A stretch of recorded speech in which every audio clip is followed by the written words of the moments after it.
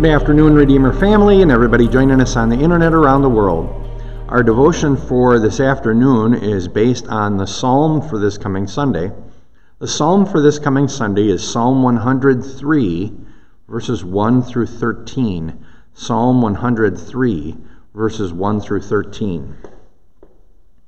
Bless the Lord, O my soul, and all that is within me, bless his holy name. Bless the Lord, O my soul, and forget not all his benefits, who forgives all your iniquity, who heals all your diseases, who redeems your life from the pit, who crowns you with steadfast love and mercy, who satisfies you with good things, so that your youth is renewed like the eagles. The Lord works righteousness and justice for all who are oppressed. He made known his ways to Moses, his acts to the people of Israel. The Lord is merciful and gracious, slow to anger and abounding in steadfast love. He will not always chide, nor will he keep his anger forever. He does not deal with us according to our sins, nor repay us according to our iniquities. For as high as the heavens are above the earth, so great is his steadfast love toward us, toward those who fear him. As far as the east is from the west, so far as he removed our transgressions from us. As a father shows compassion to his children, so the Lord shows compassion to those who fear him. Happy Valentine's Day.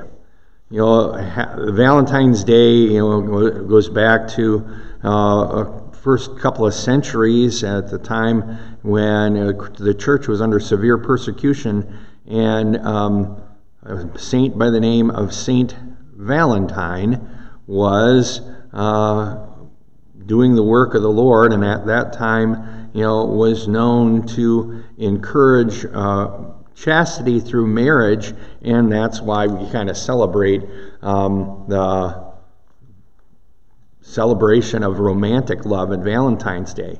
Naturally, St. Valentine did much more than that, and he did die as a martyr, but the thought of love, or the teaching of love, was his main thing, and love through obedience. Love through walking in God's ways.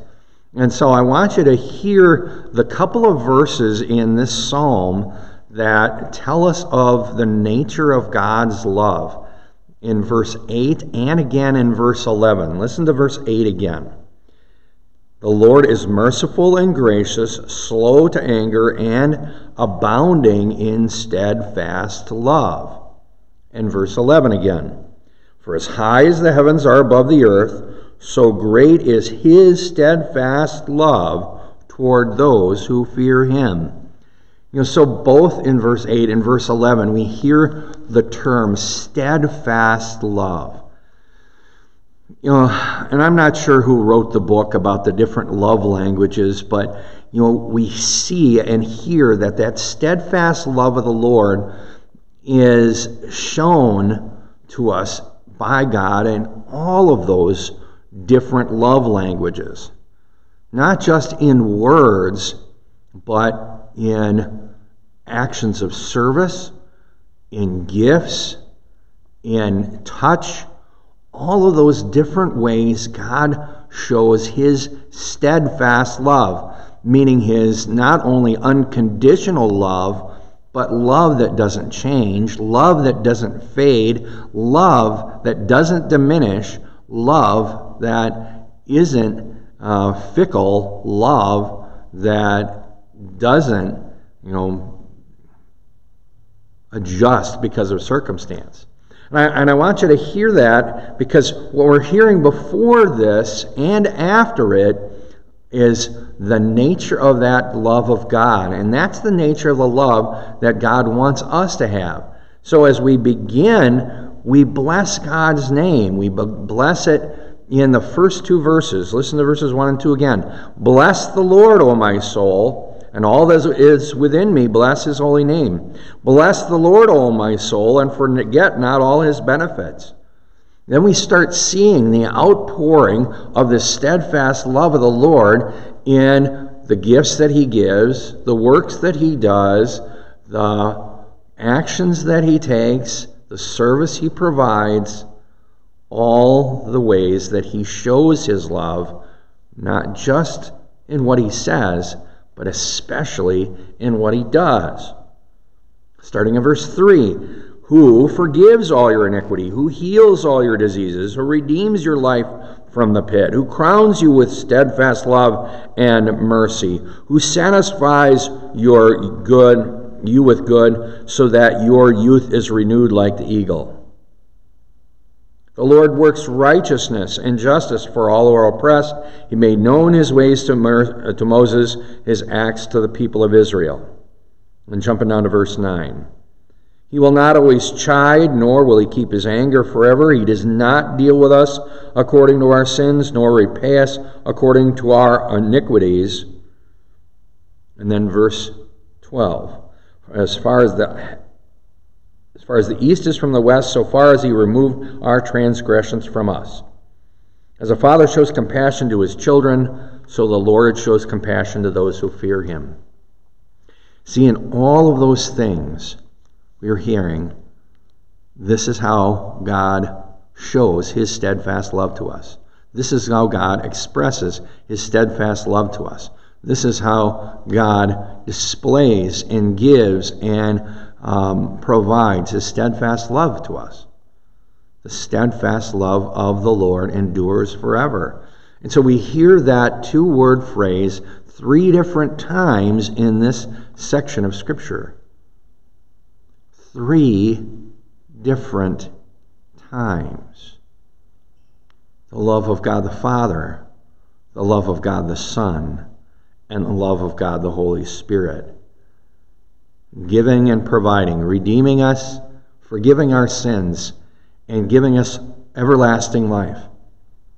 And as they, the triune God, have given us these gifts and shown us this steadfast love, may we take our example of love from them, from him, and extend that and show that to each other.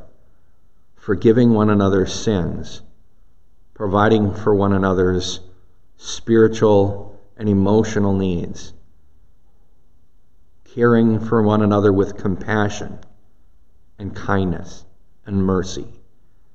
All of that is God's steadfast love toward us, and all of that ought to be the steadfast love of the Lord and the steadfast love we show to those around us.